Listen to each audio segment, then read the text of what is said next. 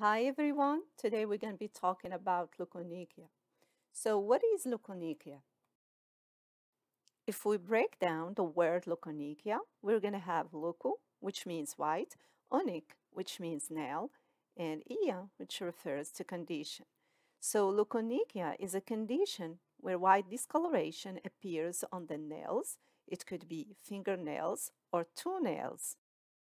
Let's talk now about types of leukonychia. So, this is the general picture of Leukonychia classification. There are two big categories of Leukonychia. We have Leukonychia totalis and Leukonychia partialis. The partialis type itself can be divided into three different variations or subtypes: punctate leukonychia, striate leukonychia, and longitudinal leukonychia.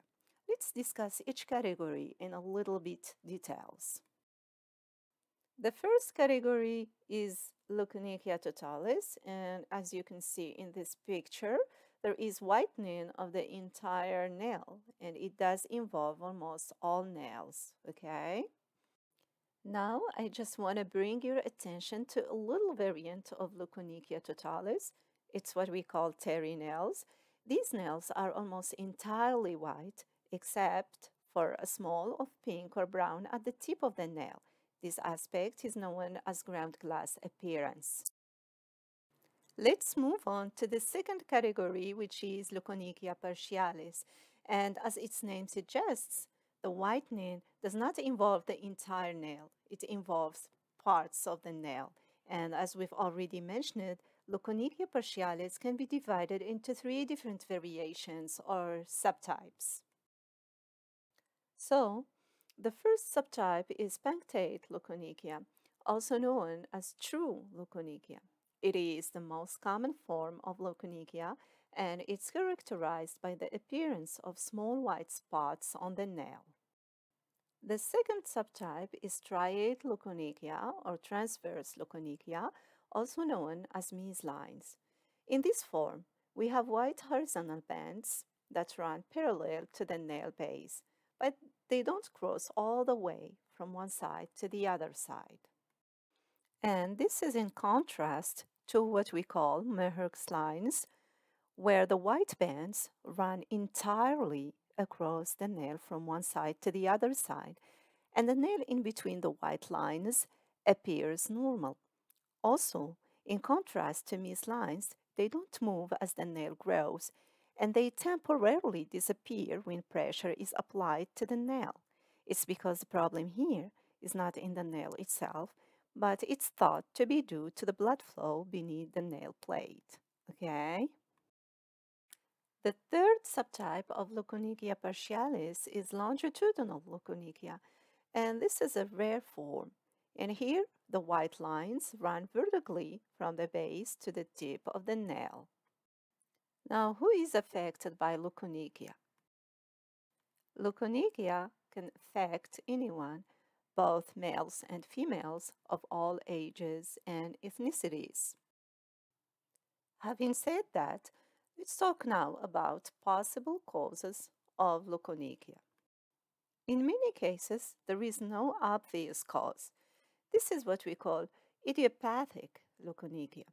In other words, many healthy individuals may develop white spots on the nails at some point in their lives without being of concern. In some cases, leukonychia may be a sign of an underlying problem in the nail itself. It could be minor injury or trauma, or it might be reaction to excessive use of chemicals in nail polishes, hardeners, and removers.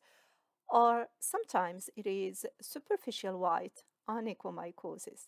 This is a fancy name for superficial fungal infection.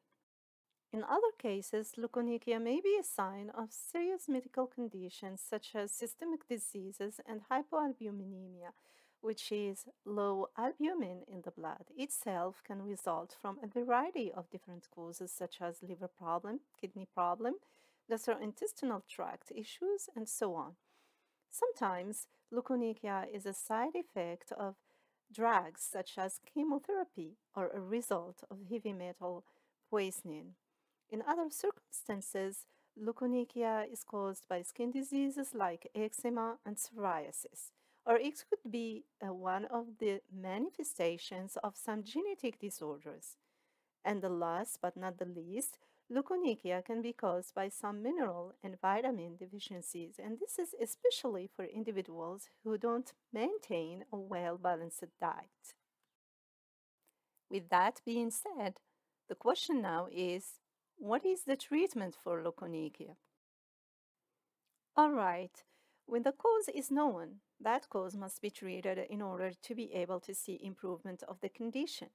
When the cause is not known, there is no effective cure. However, the white spots usually resolve on their own over time as the nail grows.